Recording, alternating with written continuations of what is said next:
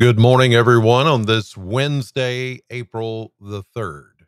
I'm Chris Allen here on the SAM channel, Facebook, YouTube, Instagram, and X, all sponsored by Ace Hardware Marketplace. As you can see, I've got a different background today, none of the red, none of the severe weather. It's all gone. But as you note up here, right on the right hand side, today, April 3rd, is the 50th anniversary of the super outbreak of tornadoes in 1974. I remember it. I remember being probably the most terrified that I've ever been in my life. I was scared of storms as a kid. I was about 11 and a half, going on 12 at the time in 1974.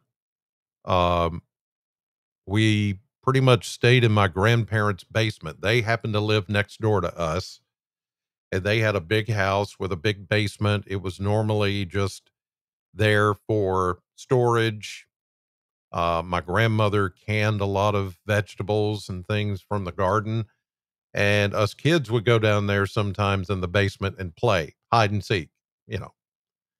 But for about an 18-hour period, uh, the afternoon and evening of April 3rd into the morning of April 4th, we stayed there.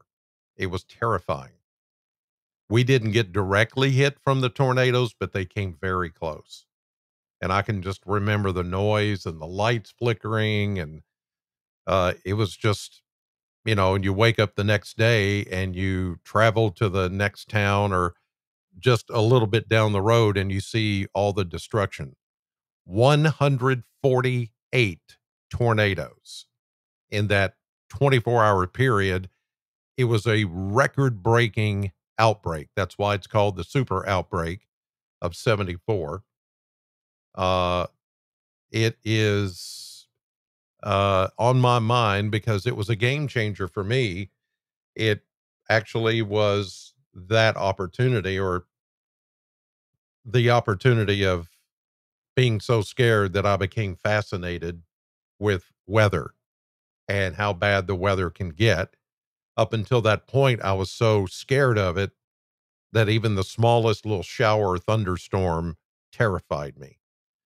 But that night, and then seeing the destruction the next day, something compelled me to want to learn more. And so from that fear came fascination. And I wanted to discover why the weather does what it does. And here I am. If it had not been for that super outbreak 50 years ago on this day in 1974, I probably wouldn't be doing the weather. It's just, I see that as a God thing. I do. It was just meant to be. Like I said, 148 tornadoes in a 24-hour period, 30. Think about this. 30 F4 and F5 rated tornadoes. Back then in 74, they were rated just with the word F, which stood for Fujita, the Fujita scale. Ted or Theodore Fujita was the scientist who came up with the rating scale. Now they're EF. They've been adjusted with the E, which means enhanced Fujita scale. So that's why we call them EF1, EF2. Back then it was just the F. Still, one of the most terrifying days that I will ever remember. Over 6,000 were injured from those tornadoes that day, the super outbreak. 319 people died. April 3rd, 1974, 50 years ago today. Some of those fatalities were nearby. Alvaton, you go up to near Greensburg, that area, up toward Litchfield. Louisville got one of the worst tornadoes, but the highest number of fatalities and the worst damage was from an F5 that hit Brandenburg, Kentucky. an F5. In fact, let me show you. Let me show you this map. Okay. Where did I put it? I'm sorry. It just, all of that throws me off. Okay, let's get to the here and now, and I'll show you the map. There's a look at the Plano cam after some morning clouds and even a brief shower. Things are clearing out, but don't expect this to be this way all day. We're going to get these little occasional showers that pop up in the upper wave that is still spinning about. And so from time to time, you'll see a little sun like that. Then it clouds over and we get a shower. It's going to be breezy and it's much cooler this morning. Here is the look from downtown, AAA Systems live cam. And you can see there's a rain shaft right there in the middle, just left of the tower. Uh, yeah, you're going to see these little showers that pop up all day today. We call them diurnal showers. It's almost like in the wintertime when the sun comes out, then you have a burst of snow. Then the sun comes out and you have, in this case, it's going to be rain because it's not that cold. But some of you, even tonight, could get chilly enough for a little snow shower mixing in with the rain in some parts of the area, not everywhere. Okay. Um, I'll talk about that more in a second. Let me show you that. I'm sorry, I got this out of order. I was wanting to do something a little different for the anniversary. And I am planning to do something tonight on News 40, a story commemorating the 50th anniversary. But here are all the tornadoes that came. Look at that. Isn't that amazing? For those of you that don't know, it started on the day of April 3rd, but went into the morning of April 4th.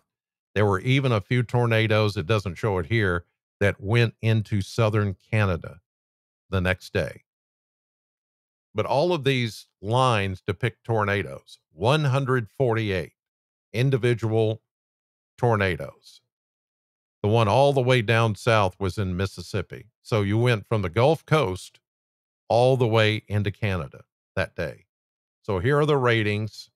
Here is, you see Warren County right there. You see Simpson County. It's a tornado that started just east of Franklin and went right up through Alvaton. And you see that blue line? Well, that was a EF3, well, an F3 at the time, as I mentioned. An F3, 35. There were 35 of those.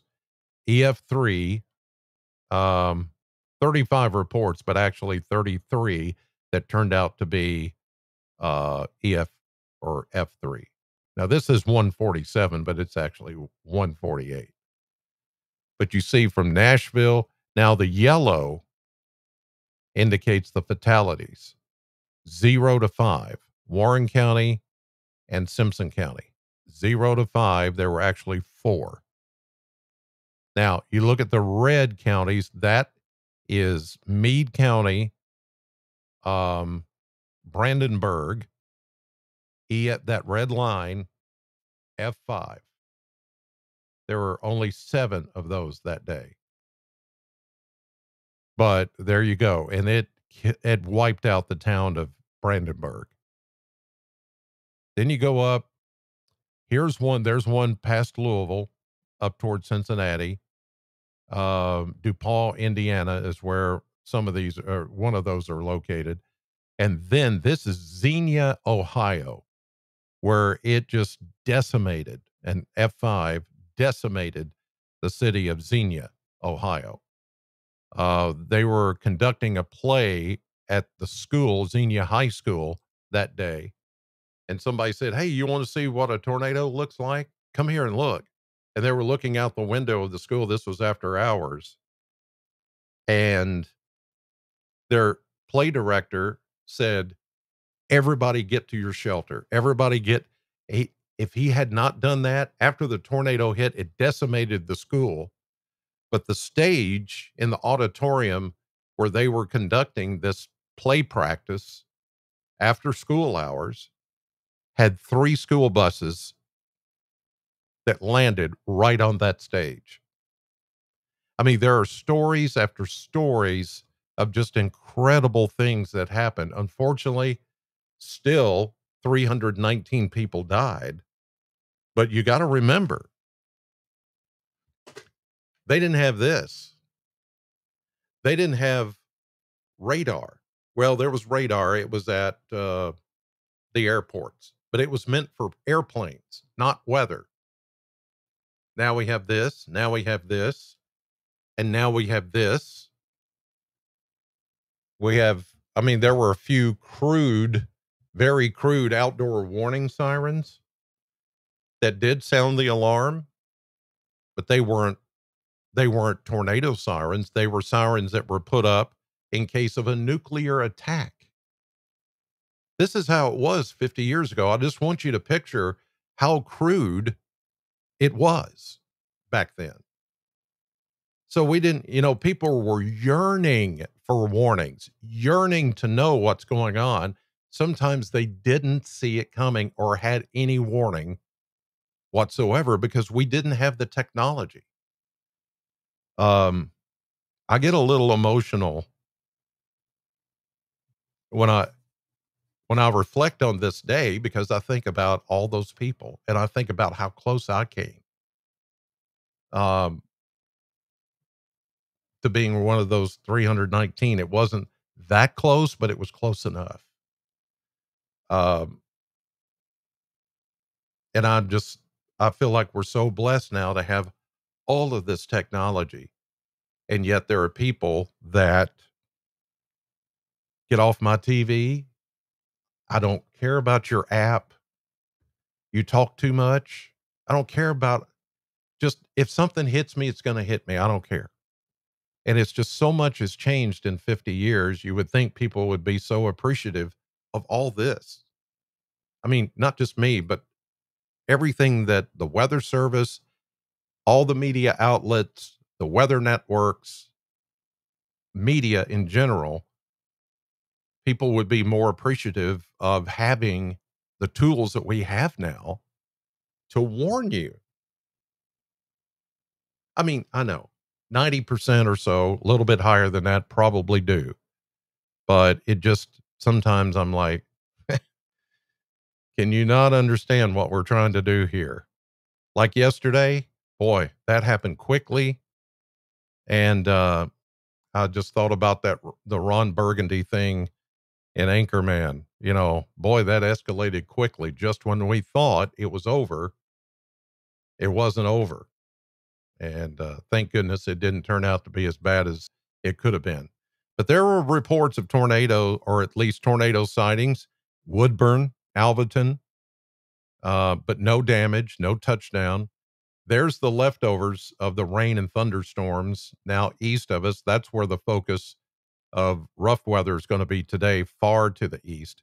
What we're seeing now is leftover upper level energy rotating around a low pressure system that's over northern Illinois, and it's shoving this activity, this light rain showers, through Kentucky today. There you see it. Look at that. This is the bad stuff, but this is just leftover cold air, deep cold air, low pressure system that's going to throw out these little occasional showers that are going to swing through today, just like I showed you uh, on the pictures or the cameras outside. The sun will come out for a little bit, like you're seeing on the satellite view here. Look at that. So, and then you get a bunch of clouds and a brief shower. Then the sun comes out. And then here comes another cluster of clouds. Then the sun comes out. And this thing is going to rotate, not just today, but tomorrow. Now, when I say rotate and then I show you the sun coming out, then showers, is it going to be bad today? No. This is not yesterday. This is not the setup from yesterday. This is much different. Okay. You can see, look, you can see that thing spinning right there. Big low pressure system, deep core, cold low pressure that's just going to swing through and bring us those showers from time to time today. See, the sun is out now, but it's going to go back in and we're going to get more showers. That's a given, pretty much. It's going to do that today, and it's going to do it tonight and even tomorrow for part of the day. And then it's gone finally. Let me show you temperatures. I promised myself I wasn't going to go long today, but I just got into the 50th anniversary stuff, and here I am 15 minutes already in. I went 45 yesterday, but we had like over 3,000 viewers, the most I've ever had for this podcast. Thank you. So here are the temperatures right now as of 9. It's right now, 9 a.m.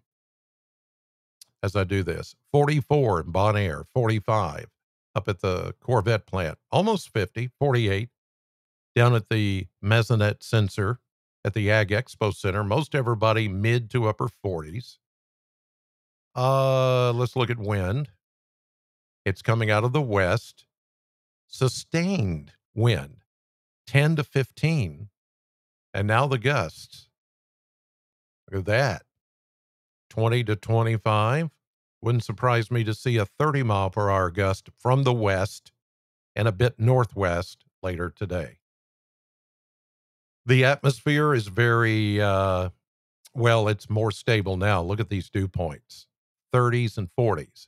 These dew point temperatures were in the 70s yesterday. And that helped produce the severe weather. And the amount of spin that was in the air with the high dew points, the high moisture content, is what got those funnels and those brief tornadoes going yesterday. But all of that is gone now. We're just going to see a few showers today with that upper low spinning about over the Great Lakes. Let's check the model blender. 50s today, 55, 56. Yeah, closer to 50 tomorrow after getting down to 38 tonight. Now, some of you will look at those lows, 38, 36, 32. Yeah, there could be some frost in there. I'm thinking mostly Friday night into Saturday morning when it shows 32 right there. So yes, some patchy frost is possible if you've put out plants or crops or anything for the spring season.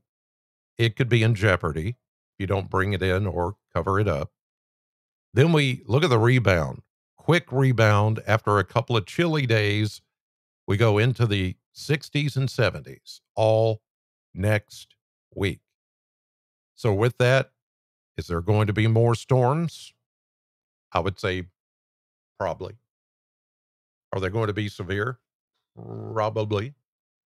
It's April in Kentucky, and you know the drill. Or by now, you should know the drill. This can happen any place, anytime.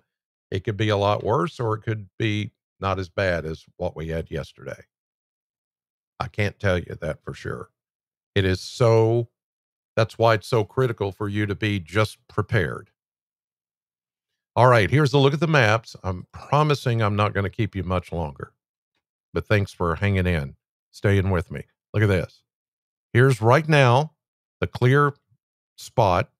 The model's picking up on the next wave. Here was a wave number 1 that came through. Here's another wave, and these are going to be just little, it's not going to have the coverage like it shows here. This is all painted in. It's just going to be a shower here, shower there, one here, one there, one here, one there. And it's going to rotate east. So that's why I say with this upper wave, there it is, spotty showers, and perhaps even a rumble of thunder. There's not a lot of instability out there, but the sun itself will aid in what we call a lapse rate between the temperatures and the dew points above us and down to the ground. In other words, the difference between the two can, from the sun's energy and heat, spark a thunderstorm. But if it happens, it's not going to be anything like yesterday. And then here's tonight, 7 o'clock, more of those spinning, that spinning low pressure system and wave that's going to produce those pop-up showers. And look at this, tomorrow morning, maybe chilly enough to have a little mixy stuff in there. Radcliffe, E-Town, Louisville, Frankfort, Lexington, maybe even down here, Southern Kentucky, especially over towards, say, Dale Hollow Lake, Lake Cumberland. Possibility. Look at that. Tomorrow. Ooh, there's Bowling Green. This is 7 a.m. in the morning. It wouldn't surprise me if somebody says, hey, Chris Allen, guess what? I see snowflakes, a flurry mixing in with the rain. Yeah, could happen. It's not going to stick. It's not going to cause any issues. Now, Eastern Kentucky, they may have an icy bridge or exit ramp or something like that tomorrow, but it's going to go away pretty quickly as temperatures warm above freezing. It all changes back to rain. And that feature begins to move away on Friday. Here's Saturday, high pressure overhead. Good looking Saturday. And then we go Sunday. Here comes the next system. Warm front's going to lift moisture, high pressure to the east, helping lift the moisture back into the area. A few showers and maybe a thunderstorm Monday in the morning. And then here comes the next system, just kind of sitting back to the west. It starts to stall because of the high pressure east. This is Tuesday morning. And then by Wednesday, it's out of here. So that's your weather in a nutshell. Still took 21 minutes. Oh my goodness. Thank you to everybody. Nose is itching. I got a pollen is just. Thank you everybody in the chat room. Don't have time. I'll read all of your comments, but thank you everybody. And thank you to everybody that watched yesterday, heeded the warnings, prepared, always be prepared. Boy Scouts said that years ago. Just be ready. This is the time of year when it can happen anytime. And, thinking about all those that lived through the super outbreak 50 years ago today, back in 1974. What a day. All right. That noise. What? Oh, they're taking the trash out. That's what it was. Like, boom. What was that? Wasn't thunder. Sun's out. Okay. God bless you all. Thank you for watching and have a great day.